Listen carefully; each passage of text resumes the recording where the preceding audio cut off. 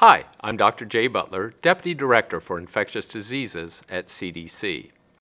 I'd like to talk to you about the new virus that causes the disease COVID-19. Older adults and people who have severe chronic medical conditions like heart, lung, or kidney disease, or diabetes may be at higher risk for severe illness from COVID-19.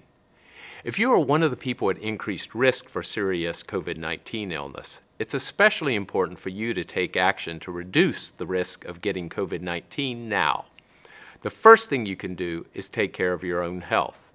Wash your hands often with soap and water for at least 20 seconds.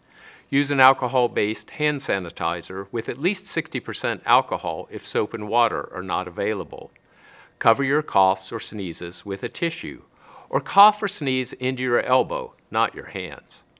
Avoid contact with people who are sick. Clean and disinfect surfaces in your home, such as counters, tabletops, and doorknobs to remove germs.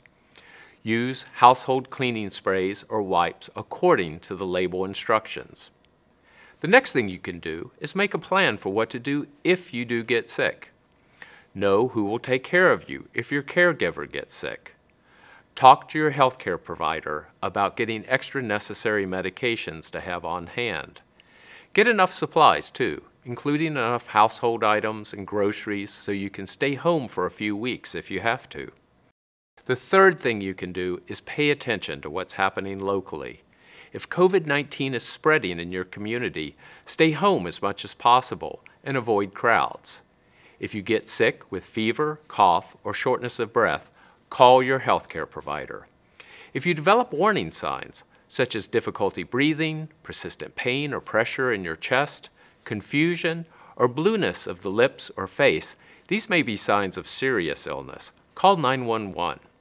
For more information and the latest resources, please visit cdc.gov/COVID-19 or call 1-800-CDC-INFO.